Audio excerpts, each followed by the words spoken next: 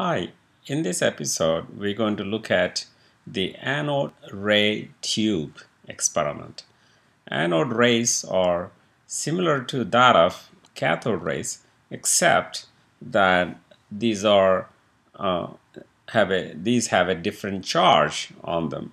So in this episode we will familiarize ourselves with how anode rays are produced and how this discovery helped the investigation of the atomic structure. This is the missing piece in Thomson's model. And this is the first demonstration that all matter has positively charged particles. And then they were named the nucleus later. And isotopes were discovered. Isotopes are the elements that have the same atomic number but have different atomic masses. So these were very first time discovered. And most of the mass was found to be associated with positively charged particles, or these anode rays. Most of the mass of the atom was found on the anode ray particles. And so we will then put these things together into the experiment of the anode ray tube. So anode ray tube is very similar to that of the cathode ray tube.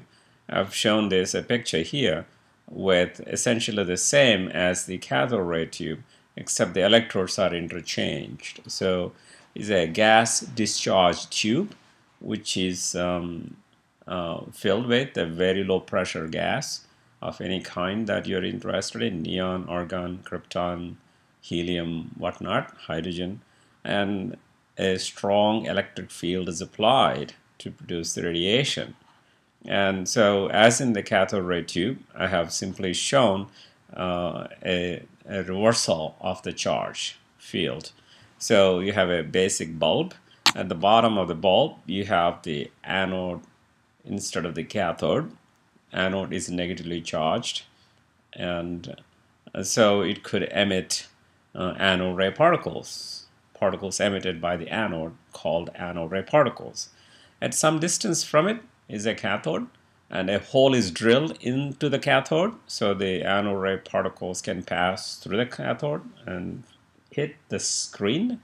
And so you have a screen that is a phosphorescent screen. On the inside is coated with a phosphor material.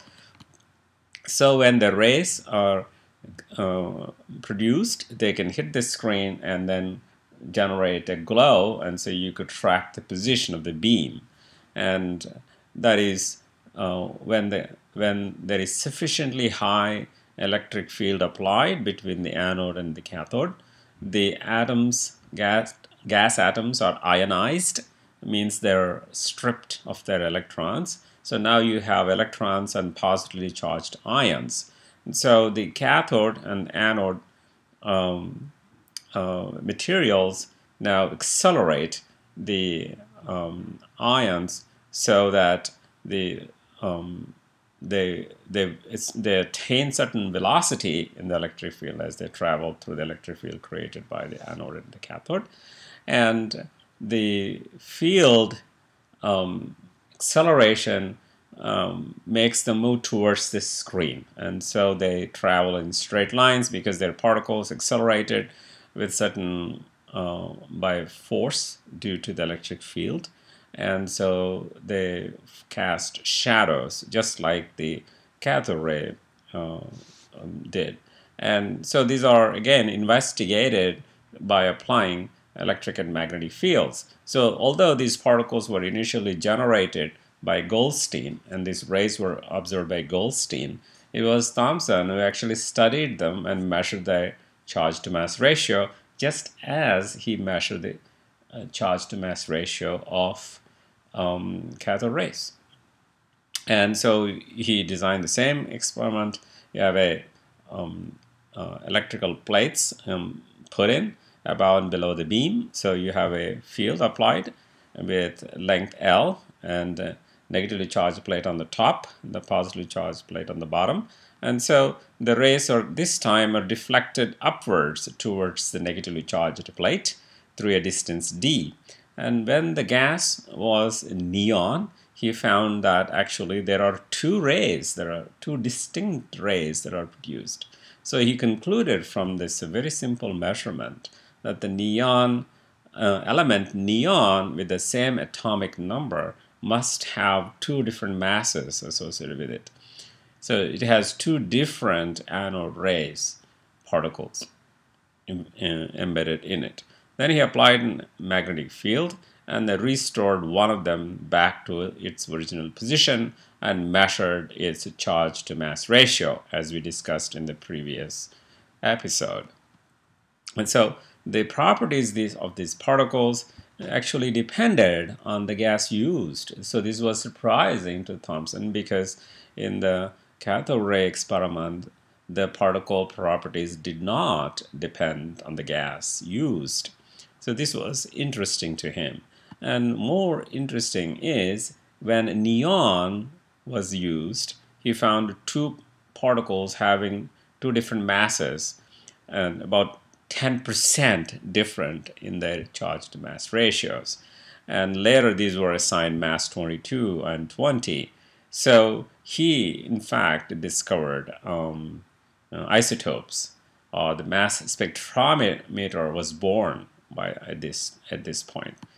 And then Thomson separated these guys based on their E to M values by applying this electric field, and then measuring the charges by applying the charge to mass ratio by applying the magnetic field. Matter, therefore, is composed of negative as well as positively charged particles. This was firmly established from these experiments. Most of the atomic mass, of course, is associated with the anode ray particles, and this was concluded not by Thomson's experiment, because E to M charge does not necessarily tell you that. I mean, it indicates, because it's still a ratio, charge to mass ratio. So it indicates M value much larger for these guys compared to cathode ray. But only after the Millikan's measurement of electric charge revealed that the mass now can be estimated, because now we know the charge, therefore we can calculate the mass. Not only that of the electron, but also that of the nuclei could be now precisely measured. So this, now suddenly the entire periodic table came into existence with its atomic weights and atomic numbers and so on. And so the spectrometer, mass spectrometer, was born, and it could be analyzed, all isotopes, all elements, by this approach. In summary, anode rays are used to investigate the structure of the atom further, and specifically the isotopic composition of elements. And the properties of anode rays, of course, depended on the type of gas used, but independent of the anode. Different kinds of rays are produced from the same gas, and therefore it is because of the presence of isotopes. Charge to mass ratio of the gases dependent on the gas chosen. Therefore, the positively charged entity has different mass and charges from element to element. And mass spectrometer was born. Most of the mass was accounted for by the positively charged particles, and this was suspected initially when the measurements were made, but once the charge of the electron was determined, then it's clear that most of the atomic mass is associated with the anode ray particles. We have a short problem set to provide more active learning. We would like you to describe how two different sets of anode rays are produced from neon. And just an explanation, a few lines, why there are two sets of rays produced from element neon. Explain how atomic weights and atomic numbers of elements are determined by studying the charge to mass ratio of anode rays of different elements. You can send your responses as a PDF to the discussion board.